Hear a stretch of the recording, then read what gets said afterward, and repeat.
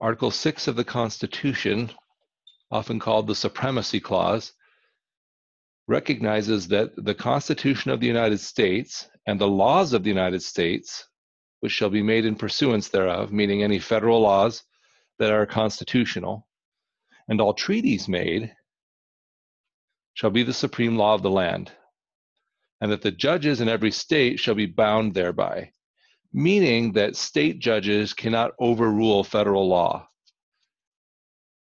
Recognize that this gives the federal government an extreme amount of authority when it comes to dealings even within the states.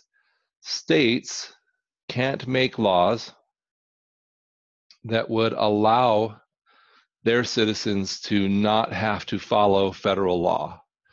We're seeing this issue come up a great deal right now with immigration, where some states are working to thwart federal immigration laws, but they don't have that authority. And so we'll see federal government challenges to those states in certain circumstances. A recent example is the state of Colorado legalized recreational use of marijuana, but marijuana is still illegal under federal law.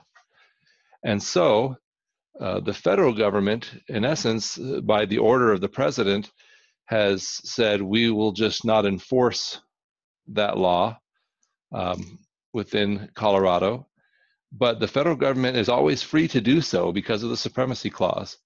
And so that makes it challenging for anybody who wants to be in the business of, say, having a marijuana dispensary, because at any time the federal government could sort of pop up and say, maybe we have a change in the Congress, and suddenly the support for legalization or decriminalization of marijuana use goes away.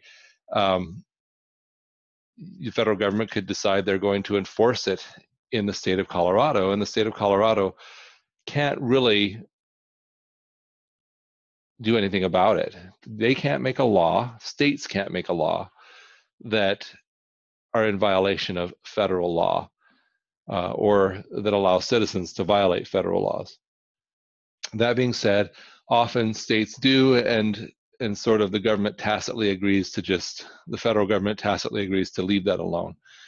Just recognize Article 6 of the Constitution is the Supremacy Clause, and recognize what it says, that the Constitution and federal laws are the supreme law of the land.